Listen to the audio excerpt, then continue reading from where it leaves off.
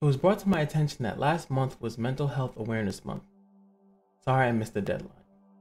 But after hearing about another suicide so early in this month, I thought, it's never too late. It's never too late to talk about this topic. My last scripted video was about insecurity, so forgive me if I'm not giving as much eye contact as you're used to in my other videos. I just wanted to make sure that this video was informative, as it's something that everyone around the world, including myself, deal with on a daily basis.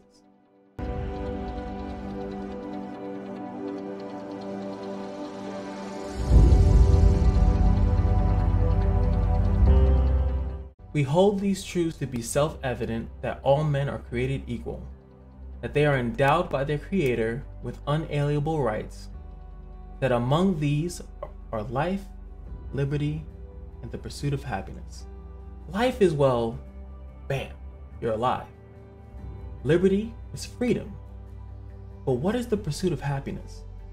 I've always loved this four-word combo because it means so much. You're alive, you are free, but now you must find a way to be happy. The reason why I say mental health is an ongoing battle is because happiness is not so easy to obtain.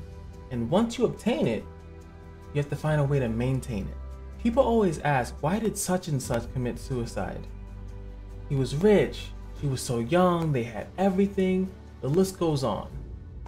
The AFSP, known as the American Foundation for Suicide Prevention, state on their website that suicide most often occurs when stressors and health issues converge to create an experience of hopelessness and despair. No one is safe from health issues, and no one is safe from stressors. And most importantly, no one is safe from hopelessness. This is not to sadden you, but I want to be clear. This is not some magical thing that happens to certain people. This happens to everyone, including me, including you, the viewer, that is listening to this video, and most importantly, the person that might not see this video. Just like everyone else, I've been through a lot. I'll be open with you. I've had suicidal thoughts before, especially after my mom passed away. I never really told anyone this, and the only reason why I'm doing it on this video is because in my insecurities video, I mentioned that the videos on my channel will be about me and my honesty. I'm happy to say that I won the battle with my thoughts back then. I still struggle to this day maintaining my happiness and trying to mature it to be something greater and better. Let me be clear. I do not have suicidal thoughts at the current time, but I want it to be known I was never asked if I ever did. I also never reached out to any other people to help me to try to remedy the situation. This is the hopelessness that the website is talking about. What is the point of looking for help if no one will understand me? I know what you went through, but you haven't been what I've been through. These are the things that I would tell myself until I opened my eyes and realized everyone is having a rough time. It's not just me, but how can my friend be having so much fun? Why are these people acting like there's not a care in the world? It's because they're working on it. They're trying their best to get through it. Happiness is something you must actively work on a regular basis. If you find yourself lost and not knowing where to start there. Start with what makes you truly happy. That's what helped me in my dark times. That's what helped me now. It's never too late to start over. It's never too late to stop something that's causing you trouble, emotionally, physically, or spiritually. Literally, check yourself before you wreck yourself.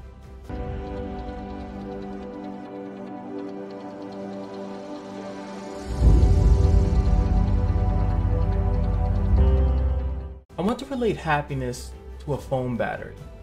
Most people charge their phones at night, wake up and it's at 100% the next day.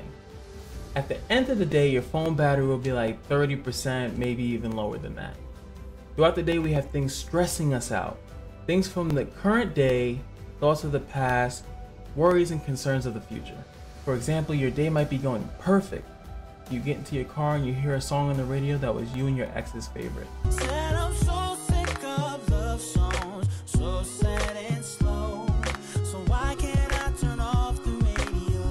Finally got that promotion, you got a house, you got a brand new car, and you're thinking, damn, I wish my mom was here to see this.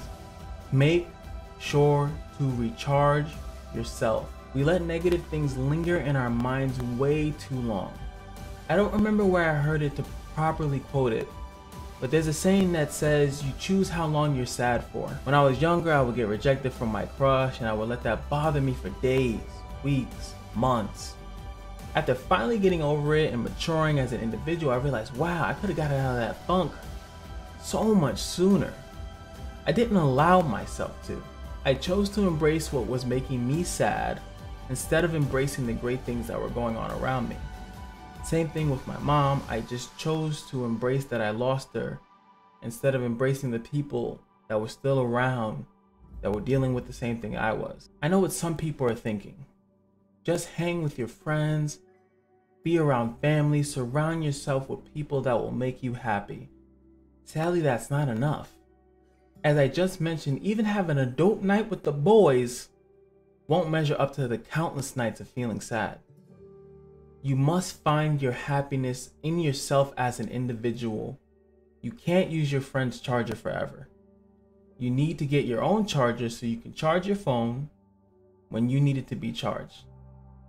You need to find your own happiness to make sure you can smile when you need to be able to smile and move on with your life. That's pretty much all I wanted to really say about the subject. It's very touchy. I don't want to be too sad or anything like that, but I do feel though that there's a lot of reality to depression and suicide that people like to brush to the side and think it's so easy to get over things. And I think that if we think of it on an individual basis and try to let that person feel like they're part of something greater, and losing them as an individual will be terrible. I think that that's something that we need to really express to those. If you notice that someone is being sad, or if you feel if they are, confront them. Sometimes my friends, even if, maybe if I've been a little distant for a little bit, they contact me or they talk to me like, yo, bro, you okay? I'm like, yeah, bro, I'm fine. There ain't nothing wrong with me, bro, I'm good. But sometimes people lie. Sometimes I've lied. I'm not gonna lie. But it's the small gestures, because I know that for some people they think that they can prevent it, or you can do your best, but know that these people are in a world, they're in something very dark, and it's very hard to get out of it. But the more you do to help, the better. That's why I also wanted to leave some official information from the suicide hotline. And if you or a loved one are showing signs of depression or suicide, contact the National Suicide Prevention Lifeline at 1-800-273-TALK, which is 1-800-273-8255, or contact the crisis text line by texting TALK to 741-741. Or visit their website at www.afsp.org.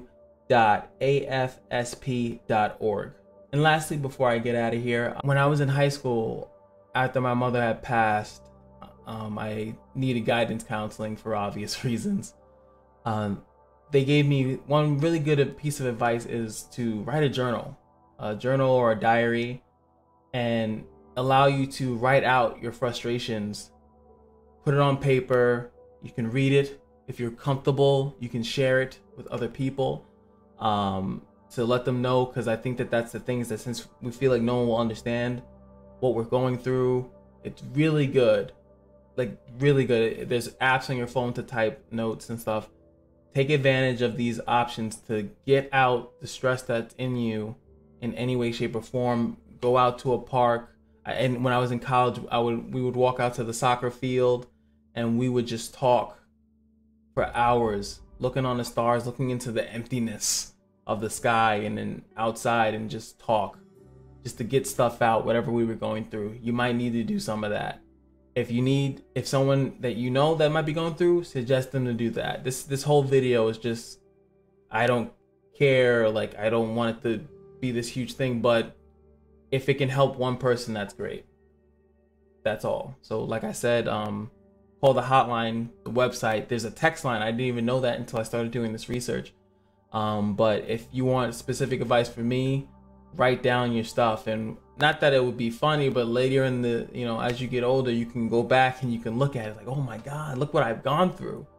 Life is like a book. It's like you have really rough chapters, but there's going to be some good chapters.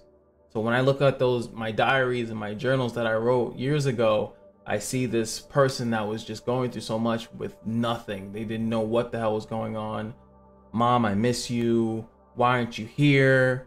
What am I going to do? And I look at it now, 28 years old, and I'm like, this is what I had to do. I just had to get here. And then same thing for the next year, same thing for everything. Just gotta make it. Gotta get through it. And I hope that you can do the same thing too. Peace.